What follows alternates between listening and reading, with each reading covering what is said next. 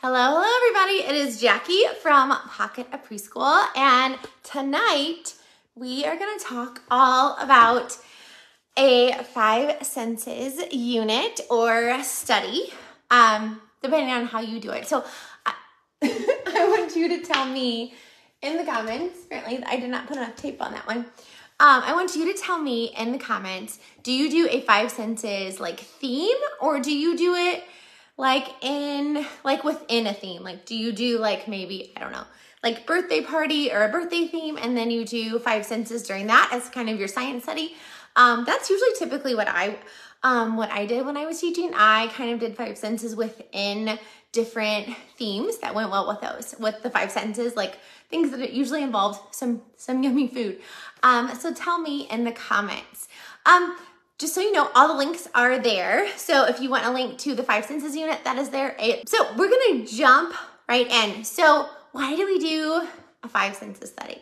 So we do a 5 senses study kind of at the beginning of the year, and you wanna do it again, to teach students how to be a scientist and kind of what tools scientists use, because they use their eyes to observe, their nose to smell, their mouth to taste, which you can also talk about when it is safe to taste and when it is safe to not taste.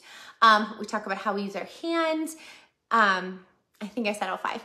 So yeah, so we use our eyes, our nose, our mouth, our ears, and our hands to discover and learn about the world around us. So depending on how you do it, you can do 5 senses a couple ways.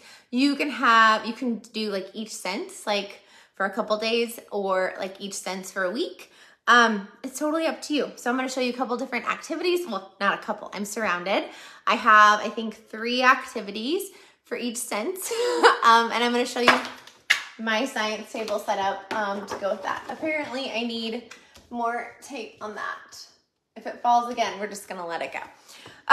So this is my science table. I kind of think of my science center as having 2 different parts. This is kind of the science table where we do all the investigations related to our study, whether it's apples or 5 senses or pumpkins or leaves or ramps, whatever it is.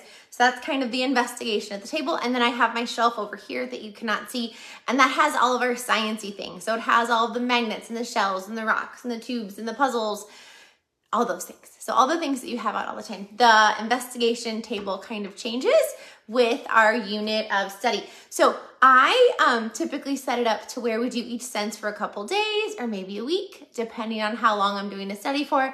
So I have it set up for the sense of hearing. So I can hear with my ears. So I have a book about hearing. I have our hearing investigation. And then up here, which that one fell down too. Whoops. I have some vocabulary words, and I have them with pictures. Again, we want to have those, the vocabulary words with pictures because our kids can't read yet.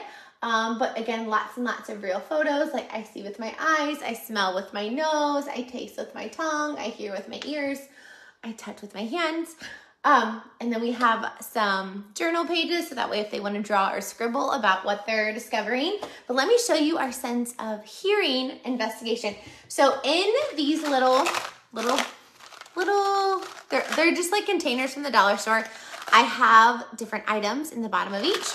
I tape the sides so they can't see it here, so they can't see it, so they have to shake it and listen and try and guess what it is. And then I have a map of all the different things that it could be. So like this one, they may go, oh, this one's rocks. I can tell. So they would pull, where's the rock? Oh, that one's missing. Everything is missing today. So like this one, if they were listening to it, they could say, oh, I think this one sounds like, does it sound like rice? No. Does it sound like ribbon? No. I think it sounds like buttons. And then they can look and they can see that it's buttons, and then they can take that one off and put it on the top, and that choice would be eliminated, and they can figure it out until all of them are solved. Like here's the ribbon, but listen. Can't really hear it. So they'll have to use their ears to figure out what is inside. I just use duct tape. You can use any container from the dollar store with some Velcro on the top and the bottom. I like to have a visual out of what the choices are, so that way they can start listening and using their observations to make a guess or a hypothesis on what it could be. So there is the sense of hearing, and then I have the poster smaller. I can hear with my ears, and then I have this little sorting board. It says here all the different things we can hear. We can hear our friends, music, a fire truck, a dog, and I have this for each sense. So each time I do the sense, I take what's at the table, and then you can also do this too. Like, let's say you're done with the sense of hearing, or maybe you don't want to do it. Maybe you don't want to do it for like a bunch of weeks. So what you can do is I forgot another bucket or another bucket. But when you're done with this, or maybe you want to have 2 out, what you can do is take this and put all of the sense of hearing in like a bucket or a tub. You can put the book and then the board and the activity all in here. And then like you could have 2 out on the table if you wanted. Like you could have hearing on this side, and then on this side, maybe you would want a sight, sense of sight investigation. So totally up to you how you do it. And it's also gonna depend on how much space you have in your classroom, how long you're gonna do the study for, how long the kids are interested in something or in one of the senses. I know hearing and smell are always the ones that they love the most. So that's an idea for hearing. I'm actually gonna take this out for just a second because I have another one for the sense of hearing I wanna show you. So I know we have a lot of books in our classroom, but a lot of these books that for the sense of hearing, I love, because the sense of hearing is kind of a little bit tricky, but all of these books, these are great. All the little press button books. So they would have to guess which animal it is, or they can just listen to the different animals. And then I also have another one. A lot of these, I know a lot of families have these in their in their homes. So you can say, hey, if you have any books with noises, can you send these in, and we let us borrow them for the week or for our study. And then you don't have to go out and buy everything, but like this one. This one's really great. This one's at Target right now.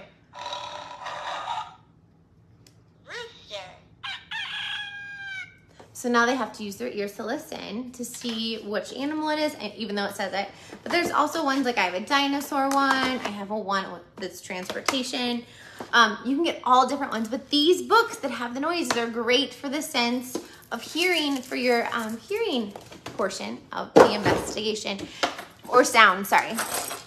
You can also put out a tray of instruments. I love this book, Sounds All Around. And this one goes great with, like, if you do a listening walk. The listening walk book is great too if you want to go outside and do a listening walk and just walk, and you can either write down, or the students can have a clipboard and they can draw all the different things they hear. Now, if they're 3, are they going to actually draw, or are they going to scribble? They're probably going to scribble, but remember, those scribbles are super, super meaningful because they have to scribble before they can draw simple shapes. And once they draw simple shapes, then they can draw more detailed drawings that they need when they're in kindergarten and 1st grade when they're doing their illustrations for their books. So go outside and go on a sound walk. Give everybody a clipboard, and you can do it that way. Or you can also just put out some instruments in your classroom. If you don't want to set up those little tubs, you can just put out different instruments and they can try and play them and just listen to how all of the sounds are different. I know some people too, they, for the sense of sound, they make, let me see if I can reach them, hold on. They make egg shakers and they put different things inside. And then all of mine have beans, but you can put different things inside. So you can put beans in some, rice in some, pom-poms in some, and then you can use them at music and movement time, and then they will make different sounds, and you can have the students help you make them. That's another great idea for the sense of sound, and we can hear with our ears. And then it's also something you can use the rest of the year, which I love that. Not like a one and done type of activity. So that's the sense of sound. So let me show you some more ideas. Let's do sight next. So for the sense of sight, I would put out all my cards and my books over there. And then I'll just keep it on the tray for right now. But again, I have it just on a little card. And then that way, as they're looking through the bottles, they know what they can find. You can put a dry erase marker. Let me put this up here. You can also put a dry erase marker out with this so they can mark off the things as they find them.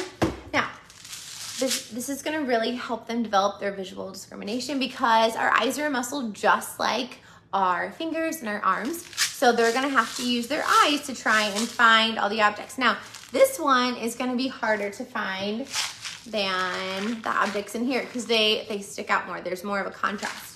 So make different I Spy bottles with different things inside. So that way some are easy and some are a little bit trickier to find. And again, that works on our visual discrimination. And we need strong eyes because all the letters look the same. So that will help our writing and our identifying letters as well. So for sense of sight, you can have I Spy bottles, which is really fun. Or if you don't want to make bottles, you can just put like a tub of beans, like kind of like a little mini sensory tub, and put all those things inside, and then they can kind of hunt and find all of the different things. If you don't want to do the bottles, that's another option too. So a fun activity for the sense of sight is for students to make their own I Spy bottles. So like, let's say you figure out whatever bottles that you have a lot of. Like I have a whole bunch of these Tropicana bottles just in my storage closet. I could take off the wrapper. And then maybe you have a whole bunch of water bottles. Again, use what you have. Ask families to donate empty bottles. They don't all have to match. It's totally fine. Grab some mini erasers. These are just like a set I got from Amazon, or just grab, like you can literally grab just things that you have around your classroom too. Or just go to the dollar store, like grab a thing of paper clips and just whatever like tiny little treasures they have at the dollar store that are $1 that you could give each kiddo. Use that, or just buy some mini erasers and you can give each kid like, 10, or they can pick out 5 or something. And then you can use whatever, again, use whatever filler you have. You can use just some beans. They can fill it up with rice. And you guys, it doesn't have to be fancy. They don't have to dye the beans. If you want to, you can. They don't have to dye the rice. Just give them some little objects, put it in there, and and then they can fill it up. And then they have an I Spy bottle to take home, or you can keep them in your classroom. You could also make name I Spy bottles with the sense of sight, and then they can practice their name as well as making an I Spy bottle. So kind of sneaking some literacy in with the sense of sight. So that's another idea. So for books, my students, when I taught full day for I taught full day, I think, for like 12 years, and then I taught half day for 3. I Spy books I had some in my classroom library, and they were read every single day during book time. So after a snack, they would get to go read a book. So I have a giant collection of I Spy books. You can get board I Spy books that are simpler, that are easier to find the pictures. You can do the reader I Spy books. You guys, they love them. I had to tape all of them like you do at the library because they played with them so much. So these easy reader I Spy books are great. You can tell these are from Scholastic. Sometimes Chick-fil-A had some sometimes, so I have some from there. And then the ones they loved to read the most though were these big ones. And they never, obviously, they didn't read the words to find anything, but they would just notice and point out all of the different little things that were in these books. And again, it's great for visual discrimination, for them noticing, it gets them talking. Again, we want them talking to each other, learning from each other, developing that oral language. And it's also great for vocabulary. Look at all of these. It's just packed with vocabulary. And if they're going to pick the page they're interested in, right? And that's the thing that they're going to have more background knowledge about. So they're going to talk about that. And then our friend will have more background knowledge about that after they listen to them talk about all these things and point out and find all the little things inside the books. So if you're doing the sense of sight, you can just put out a bucket of I Spy books. You can do that for morning table time. You can do it for like dismissal if you have students like kind of leave at different times, like I did. There was like a 15-minute window families could pick up, so you could put out your bucket of I Spy books. Say at this table we are going to have our books about sight, and then at this table we're going to have our books about sound, and have different books set up at each table. It doesn't have to be a small group. You can just use it as kind of an arrival dismissal thing, but it's great for the sense of sight. Great. So super fun idea. And kind of easy, right? Like they're just I Spy books. It doesn't always have to be like this big, crazy, amazing activity. I mean, it can be, but it doesn't always have to be everything like a bazillion times over. So let's do sense of smell. Okay, so for sense of smell, I have my little chart, and oh, I forgot, all these printables are in the 5 Senses Science Unit. And again, I have all of them on little Velcro. And again, all of this is in there. And I have things that are very smelly. Like I think I made these 4 years ago. And if I can smell it, because I have like almost no sense of smell, if I can smell it, they will be able to smell it. So I put out all of the little plastic salt shakers, and I just covered the sides with washi tape so they can't see. And so when they shake it, it activates whatever's inside. Like this one has coffee beans, and they can smell it. You can still smell the coffee beans, and they can pull up, guess which one it is. Is it orange peel? No. Is it peppermint? No. Is it coffee? Yes. And then they can take it and they can put it on. A lot of kids put it on top of the whatever the object was. I also had a yummy or yucky, so they could decide if they thought, if their opinion was if it was yummy or yucky. Like for me, I know, don't come at me, I don't like coffee. So I would put coffee on the yucky side. I know most of you would probably put coffee on the yummy side. But, oh, there's, this one fell out. But yeah, and one is soap. I have cinnamon, and it doesn't take a lot, like cinnamon sticks, flowers. You can also cheat with the flower one, put a fake flower in and then spray perfume on it. And then orange peel, peppermint, garlic. So yeah, so that would be the sense of smell. And again, you can also put out all of the different things and the posters. And if you have any books on sense of smell, you can put all of that out at, when you're doing a sense of smell. So another fun activity to do during sense of smell. Oh, here's the book. Oh, and all of my little readers, I get a lot of these through Scholastic. This one's Little Pebble. I love Little Pebble books. They're super simple text. The photos are simple. They're diverse. I love Little Pebble books. These are great. I got this set through Scholastic one year. So that's sense of smell. So have you seen like the smelly and stinky markers from Crayola? So they have a ton of these. So you can just do smelly and stinky drawings. Now, if you don't have the Crayola ones, just use your like Mr. Sketch. I tend to keep those to myself for me. So I got these, and they also have ones that are like stinky, and I mean they actually stink, you guys. And then do you remember like scratch and sniff stickers? So I had some, so I just cut them up. So again, that way there's not a whole bunch of sheets. So you can cut them up more or less. Oh, these smells together just don't smell good. And you can just put out some paper and your smelly stickers and your smelly markers, and they can create smelly art. So again, just something like super simple to get them talking about all the different smells. Now, I know a lot of us love making Jell-O. I don't have any made right now, but a lot of us make Jell-O Play-Doh. So you can make Jell-O Play-Doh for a sense of smell. You can also make Kool-Aid. I have some, I think a couple of these are open. But you can make Kool-Aid Play-Doh for sense of smell. So that way they can smell all the different things. You can also make pudding Play-Doh. So you take a regular, the Jell-O one's a little bit different, the recipe.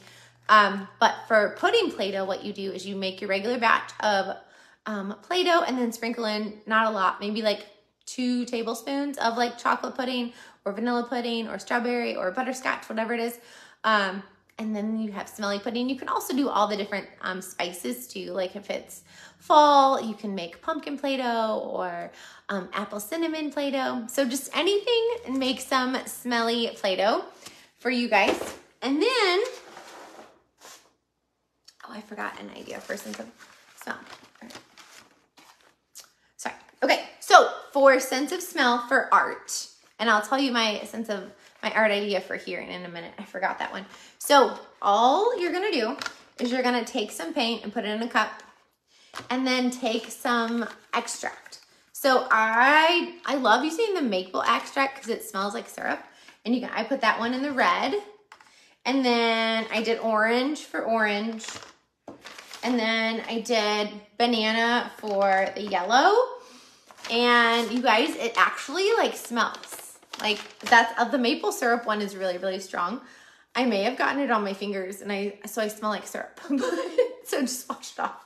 Or don't get it all over your fingers really well. Like I actually spilled the actual extract. So just grab some extracts that you think will go together. And then I just did warm colors so that way if the colors mixed, they wouldn't turn brown. So that way we can hang them up in the classroom. But again, just put some paint in a cup, add some extract, and now you have smelly paint. And it's a really fun art activity. And my activity for sound, I forgot to tell you. So you can either do this during centers by putting an iPad that has music ready to go on it, or you can do it for a small group and turn on different music and they can paint to the music. So you can turn on fast music, like with a fast tempo, and they can paint fast. If it's a slow tempo music, they would paint slow. If it's like choppy, they may do dots. So they want to paint however the music or the sounds are making them feel. So that's a really fun art activity to do with sound. And again, you don't have to have, because we have all this amazing technology, put an iPad in there. And again, if you're nervous about paint, you can put like paint sticks in there, or you can just put markers in there too. It doesn't have to be paint. And they can draw or paint to the music, and they can just play the different songs on your iPad. Make like a little Spotify playlist, your kid one, for your sound painting or sound drawing, which is really, really fun. And it's very relaxing. Like if you see your kids getting kind of squirrely because, you know, maybe it's a Monday and they didn't get much sleep over the weekend, or you know, just sometimes your class is more riled up than others. It's a really great activity to do really anytime during the year to just calm everybody down and relax everybody, because the students will all of a sudden just really listen to the music and they'll paint or draw. Again, it doesn't always have to be paint. But yeah, it's really, really fun. So try sound painting or drawing. So fun. So that's sound and smell. Is that one. Okay. Next is touch. So again, I have my poster with all the different things. I have my little Velcro guys. And then instead of doing, and I did in this unit, in this science unit, I touch with my hands or I touch with my skin. So whichever one you want to put out, there's both options for everything for this sense. What I did is I like to put everything in socks.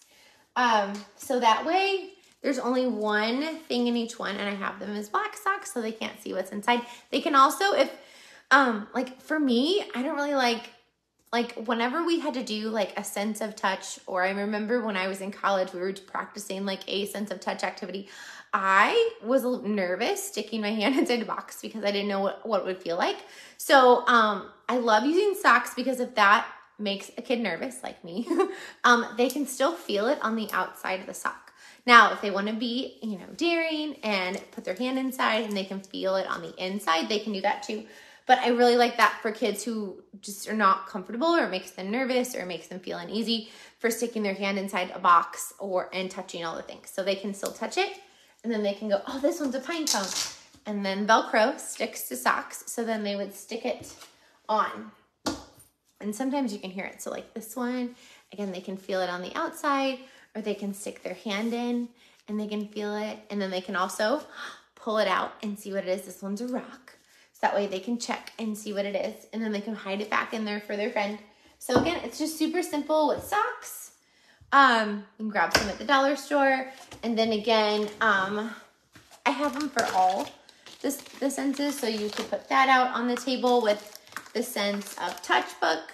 You can also put all of these out and do it as a sorting activity. Totally up to you. I'm just gonna hold on. I'll just put that out here. There we go. All right, and then, hold on. Oh gosh. These books are heavy. Okay, so remember all these books from when kids were really little? Remember these like touch and feel books? These are great for the sense of touch. So some feel furry, some feel bumpy, some feel rough, some feel furry. All those really great descriptive words. Grab all these books there, or again, if you don't have these, you can send a note home and say, hey, can we borrow any touch and feel books, any books with sounds, or any I Spy books you guys have in your homes? Can we borrow them for this study and we'll give them back? But yeah, these are perfect too.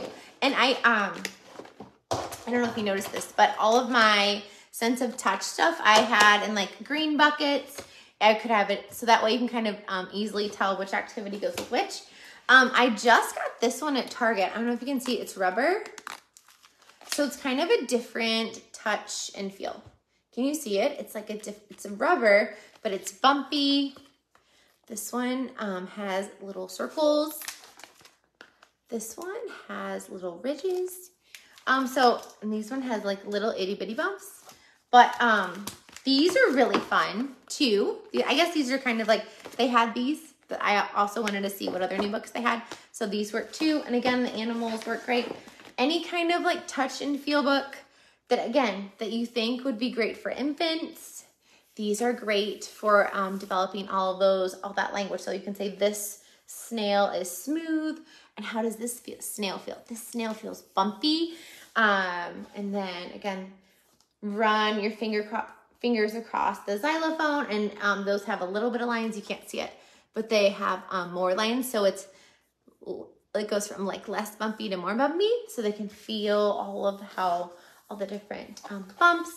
This one, tap the drum, and it's super smooth. But again, we're using all those great vocabulary words to feel and touch and describe all of those different feelings, which is also great. Some great math vocabulary, right? For describing all of the different things. So you have your sense of touch books as well that you can put out for students to explore. Again, I love putting out the sense of touch or sense of sight or sense of sound books during morning arrival time and dismissal. Okay, let me grab this one. Okay, so these I just made today. I know you can buy these, but I wanted to see if I could figure out a way to make some sensory mats. I know a lot of teachers, when they read Pete the Cat and do the sensory walk, and they go through all of the different things, but it's kind of a one and done activity. And I try and avoid one and done activities because if I'm gonna prep something, I wanna be able to save some of it or most of it and do it again, because then I can grab it out of my closet and have it ready to go for the next year. It'll save me time. So this is just foam. This one's not all the way dry yet. It's still a little bit wet. But this one, so this one will be like smooth. This is just, I put some clear glue on here and glitter. So this one will be kind of like smooth.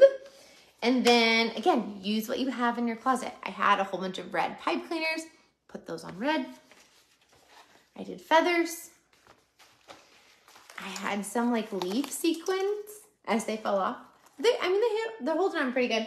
I will say I did use a bunch of hot glue. And then I know a lot of people do grass, but you can do this, like, what is it? Like the packing grass for like packages. I'm gonna put this one over here so I don't get anything stuck in it. And then I did popsicle sticks because they're flat.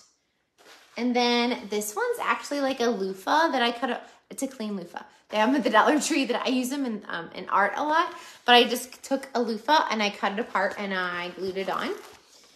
And then this one, oh, I only lost a couple. This one's beans. This one might not last like a whole bunch of times, but I'm gonna last some. And then I also had some beans in there. I did foil. And then I also did cotton balls.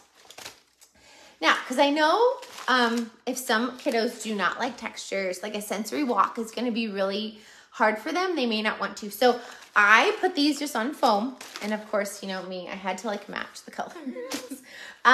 But I did it this way so you don't have to walk. Like you could put them all across the table and kids could feel and they could touch and everybody could go, how does this purple one feel? And you could have it on the table and they could feel each one. You could talk about it, describe it. They can explore it, see how it feels to them, if it makes them feel good or if they don't like it.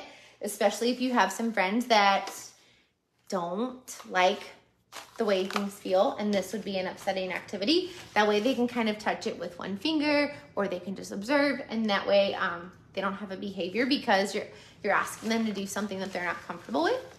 Because we don't want to, you know, make kiddos have behaviors, right? A touch and feel activity or a sensory walk is not a good reason for like if they don't do it, it's okay. Like they can always just maybe touch with one finger, or maybe they can touch two things, and then maybe next time they'll touch more. But you never want to force a kiddo to touch or do an activity, especially sensory ones, if it makes them feel uncomfortable or if they don't like it.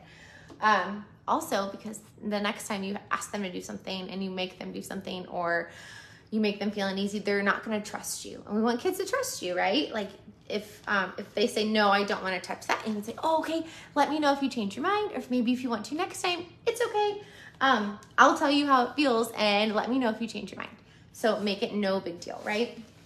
But again, you can put all these on the table, which is also not as crazy as having, you know, 8 kids walk up and down all of like a sensory path. And it's also, you'll have a lot more vocabulary and more conversation.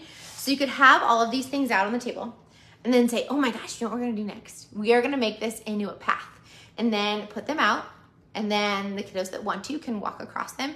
Maybe a kiddo that doesn't want to walk across these in bare feet or with socks, maybe say, you know what? I know you don't want to touch this with your feet. Do you want to have your shoes on? And you can walk across with your shoes. That way you can do the activity, but you don't have to feel how it touches.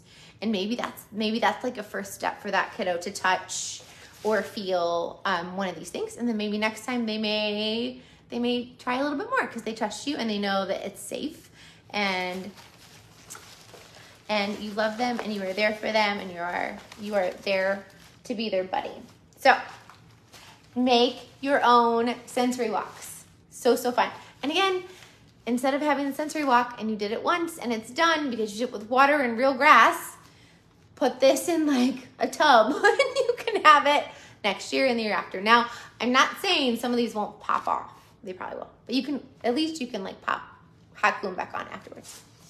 Okay. So the sensory walk is really, really fun. Now, at the end of your 5 senses study, I love doing, sorry, face in the video. I love popping popcorn and talk about all of the senses, because you can, when you pop the popcorn, and if you don't like the ones in the bag, they do, I have these like microwave bowls that you can put popcorn in, and you can pop it that way too if you want to use regular popcorn, not this stuff in a bag. But do what works for you. If you have a real popcorn popper, that would be even more amazing to bring in your classroom. But you can talk about how it sounds. You can talk about how it smells, how it feels, how it looks, and how it tastes. Now, my trick with anchor charts, laminate the pieces, pull them, like let's say you did this, you had these great conversations, you had this up in your classroom for like a month, and you're ready to move on to something else. Take these laminated pieces off, put them in your 5 senses like bucket or tub or however you keep everything organized, and then you have your anchor chart pieces so you can do it again next year. So that's why you'll see all of my anchor chart pieces, most of them anyways, are laminated. So do a 5 senses talk with some popcorn. I have 2 more activities for you. Okay. Oh, I forgot to do sense of taste. So I love doing sense of taste because it's a great opportunity to talk about what we can taste and what we can't taste. And I do also, when you're talking about touching or hearing or smelling, we can talk about things that are safe to touch, safe to smell, things that are not safe to smell, not safe to touch, like a cactus. So it's a kind of a good like mini like safety talk too. So you can be like, you know what, it's some things are okay and safe to touch, and some things are not safe and okay to touch. Like a cactus will hurt you. You know, it's not safe to eat a rock. But what are things that are safe? So you can do a taste test, and I have super simple stuff: pretzel, cookie, a lemon, and then I do the bitter chocolate. The bitter chocolate one cracks me up because kids don't usually expect it to be bitter. Now, again, if a kiddo does not want to taste anything, do not make them. Say, you know what? If you want to try these things, awesome. If you don't want to, that's okay too. Say no thank you, or maybe you just give everybody their own plate, and give everybody their own little tasting plate. And maybe they don't want to touch it, or I'm sorry, maybe they don't want to taste it. Like maybe they don't want to taste the lemon because maybe they've tried it before and they know it's sour, or they saw their friend try it and they made a funny face. So maybe they just want to touch it the first time, and that's okay. Kids are picky eaters. Kids have more taste buds than us. And I am probably one of the pickiest eaters in the world. So I get it. I don't want to taste everything either. So, and then you can do like a class vote on, is it salt? And then talk about how things can be salty, sweet, sour, and bitter. And then you can vote on, they can vote and tell you the, how most people think those things taste. And again, it's laminated because what am I gonna do? When this unit's over, I'm gonna take these pieces off and put it in my pocket, or put it in my tub so I can use it for next time. So, now this one it's a little extra. And if you know me, I'm extra sometimes. But again, do the ones that you wanna do, that you hear me talk about tonight. And the ones you're like, no, I don't want to do that one, then don't do that one. Or maybe keep it in your pocket and keep it for next year. So this is a giant anchor chart. All these pieces are in the book. So what I would do is like, let's say you had touched out at the table. Before you go change it out, talk about all the things you can touch. Just list it. They can cut magazine pictures out. So at the end, or after you do each sense, then do that part of the anchor chart. And then if they want to later, they can add magazine pictures. I know there's not a lot of magazine pictures anymore. But yeah, so you can kind of do it as kind of like a culminating activity at the end of your unit. And again, hang it up, put it in the hallway. This is great to kind of say, oh, this is, you know, we did the five senses, and you can like put a little blurb up there out in the hallway, or just hang this in the hallway, that works too. And again, laminate the pieces so you can take it apart and you have it prepped for next year. So I think those are all of the 5 senses activities I have for you guys. And yeah, so I hope you loved all these 5 senses activities. Oh, one more thing. So just like we do counting a little bit in August, we kind of do it a little bit every month, right? You don't want to do 5 senses as like a one and done unit. I also do 5 senses again during the holidays when it's gingerbread time, because the gingerbread, cinnamon, so it's great to smell, but there's so many holiday smells you can do. So I also have a gingerbread 5 senses science unit. So you can kind of come back and talk about 5 senses again, because you want to retouch on some of these science topics, especially of like the sciencing skills, because the first time they learn about it, they're going to just hit the surface level. And then the next time they learn about it, they're going to learn it a little bit deeper, a little bit more. They're going to have more background knowledge. They'll have more vocabulary. So they'll just kind of like build and build and build and build. And then I like to do 5 senses around in the spring. I do a 5 senses activity every year with Peeps. That's actually a freebie on my blog. So if you want that for springtime, around when all the bunnies come out, you can do the Peeps 5 senses activity. But make sure you don't do this once and put it away in your closet and be done for the whole year. Also, let's say they really love this sense of touch activity. what you can do is, hold on, let me dump this out. Like, let's say these are the buckets that you have on your science shelf. Take all of this,